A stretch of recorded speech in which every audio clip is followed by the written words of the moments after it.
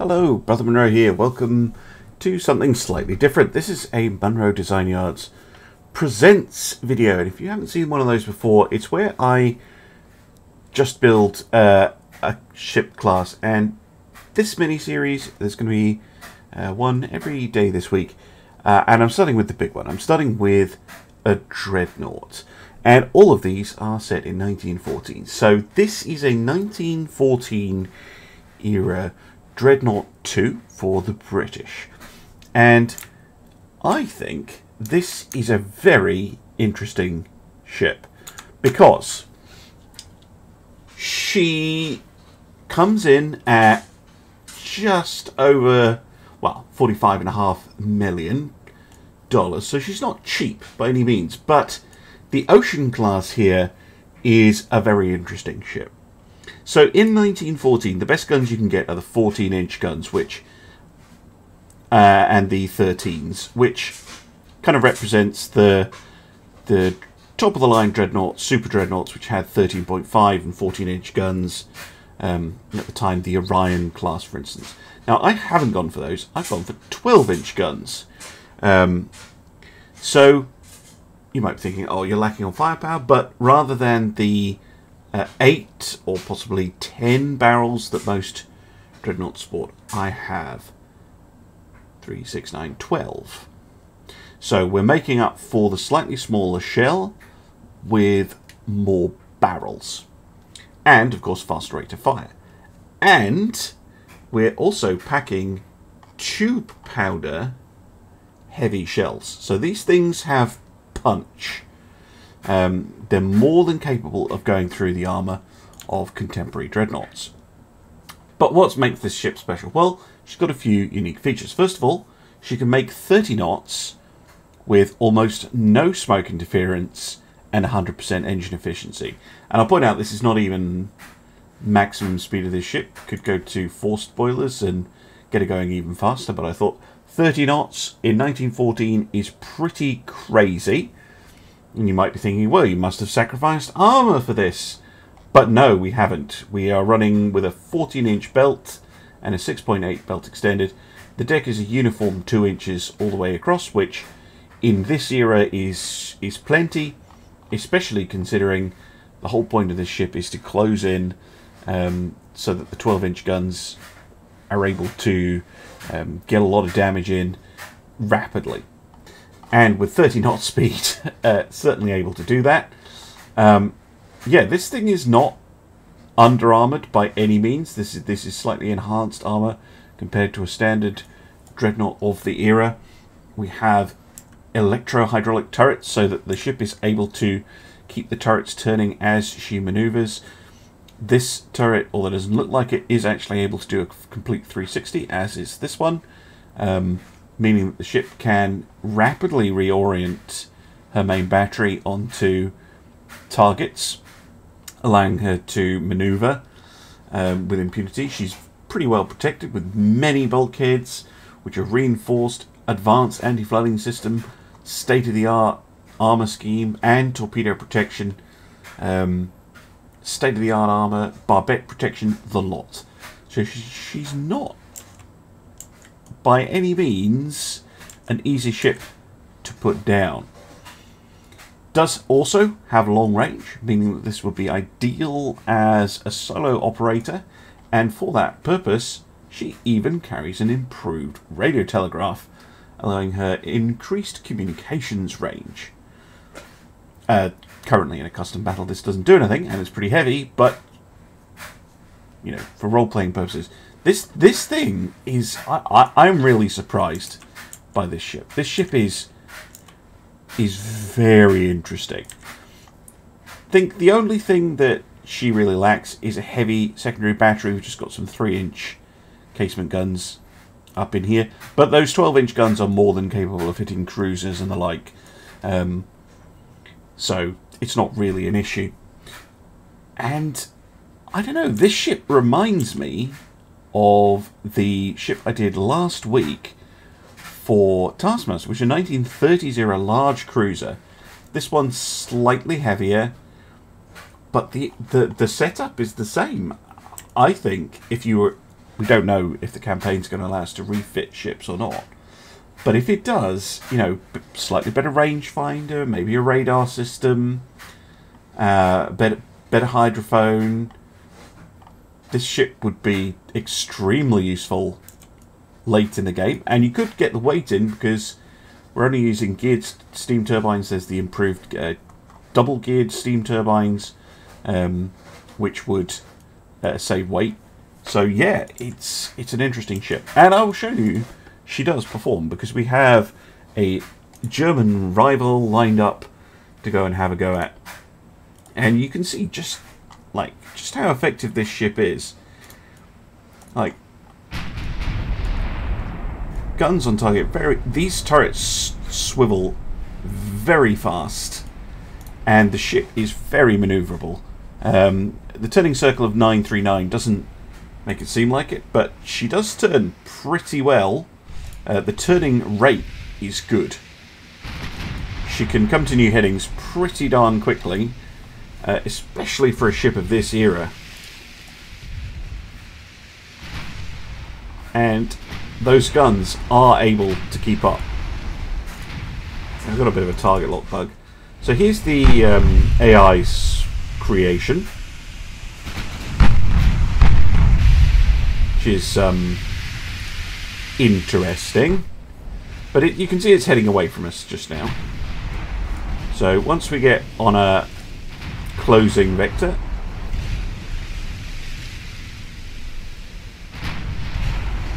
now the other thing about this ship is it has very good seakeeping.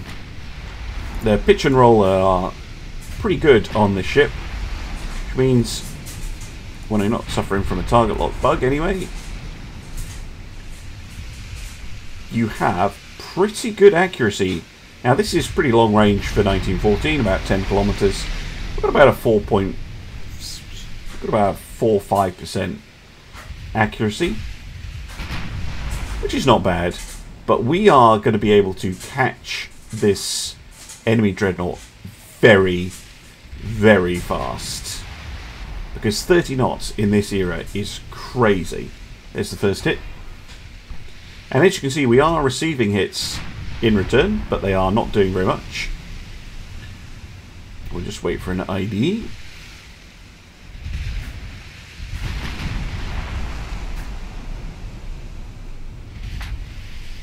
There we go.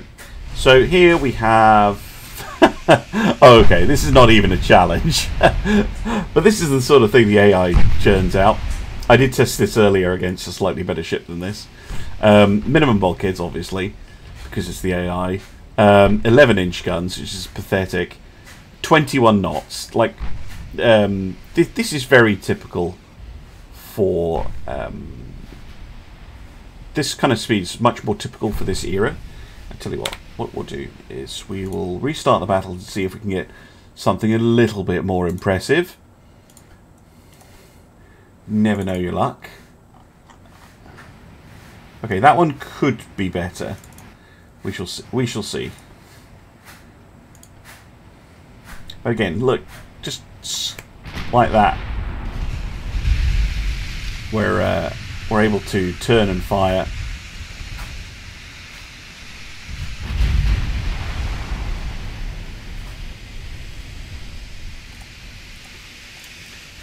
I think this would be a very interesting...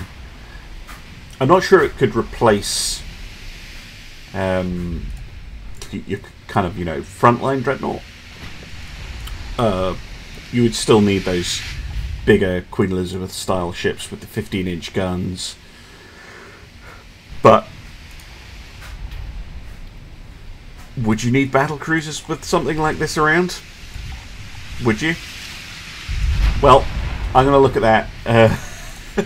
I'm going to look at that tomorrow, because I'm going to do a little series of 1914 era Royal Navy ships, and we're going to build a little bit of a, if Brother Munro's in charge, fleet.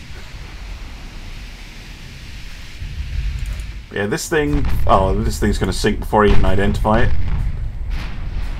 As you can see, really, the AI not able to compete with this build at all.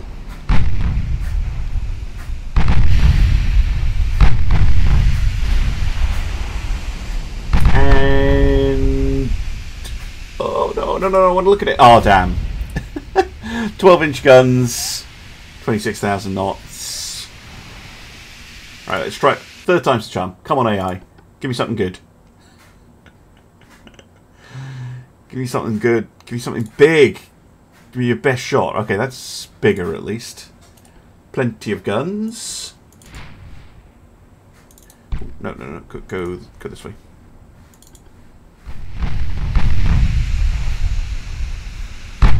That's more like it.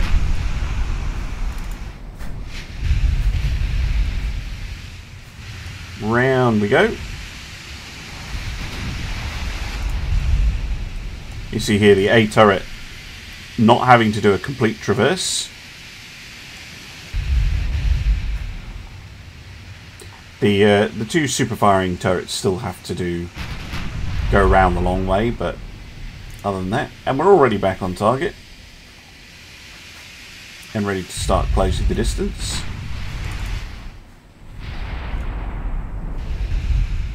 And he's trying to kite away from us a little bit. So range target about 13 kilometers just now.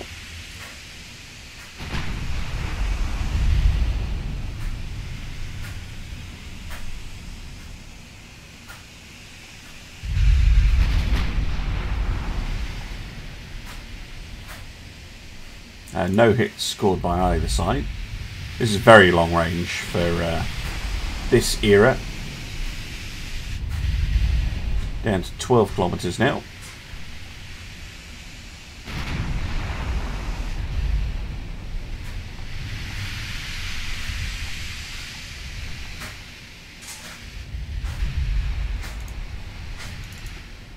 Yeah, they're definitely not wanting to get in close to us.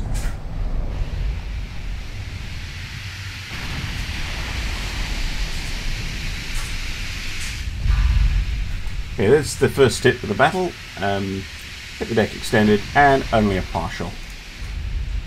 So the 2-inch extended deck more than enough to keep out whatever shells they're flinging at us. Here we go. The Bayern minimum bulkheads. Why? Game. Why? Wow. Okay, this is a very similar one. Similar approach by the AI. 12-inch guns, fast. But look at that armor. 9-inch belt. Oof. This is very similar to our own ship. Let's have a torpedo launcher. So we can test the ocean's torpedo dodging capabilities. It's definitely a more interesting fight, but with minimum bulkheads, as soon as we get a few flooding hits, they're in trouble.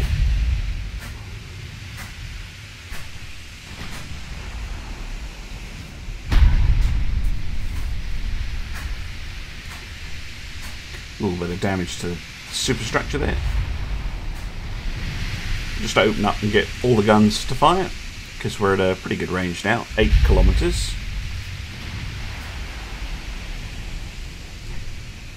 Immediately just going straight through their belt, extended.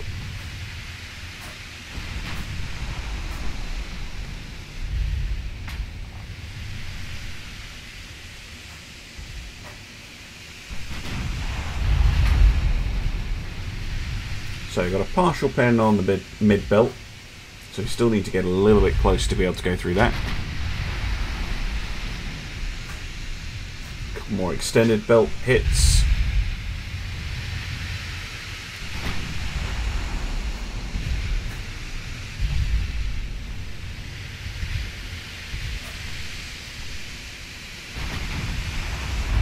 Well, that's the thing. Like, oh, there we go, going through the mid belt now. The poor old Bayern here has gone for a speed as protection. You know, should be able to run away from anything that can threaten it. But we're actually faster. We're not faster than they are. Took a little bit of a hit on the stern there, but it hasn't done very much damage.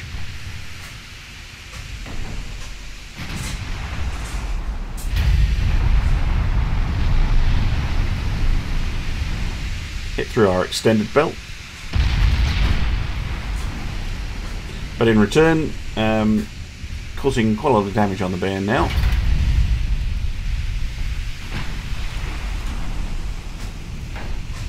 can open up the angle a little bit more. Ah, torpedo. Okay, this is probably going to test the protection, as that's a little bit more stealthy than I expected. If we go full on the rudder, see how she does.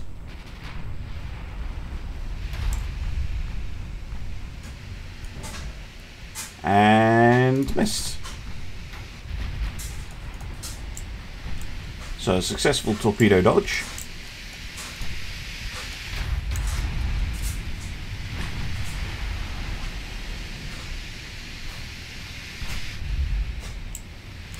Another one coming out, but a miss.